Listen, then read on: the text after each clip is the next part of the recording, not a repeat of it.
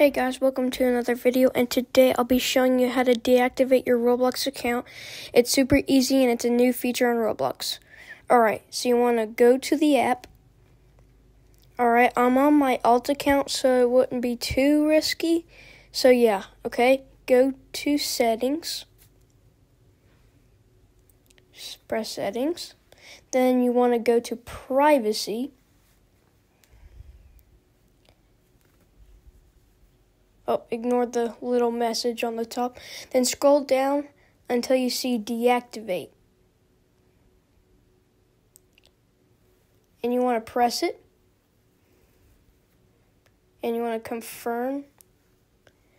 And I'm going to blur all this out and you have to put in your password. So I'm putting in my password and I blurred it out. And then yeah. Then if you want to reactivate it, press the reactivate button. And yeah. Thank you guys for watching. I hope you enjoyed this video. Make sure to like and subscribe, and bye.